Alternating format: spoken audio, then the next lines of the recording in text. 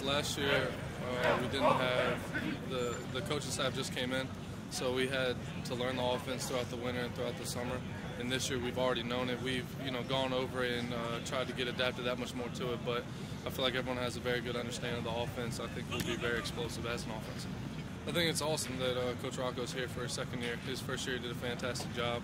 I think he really changed the culture on this team. When he came in, he talked about winning with character, winning with leadership, and I think we have a lot of leadership on this team, great people on the team, great student athletes that are ready to win, and I think that's what we're going to do this second year.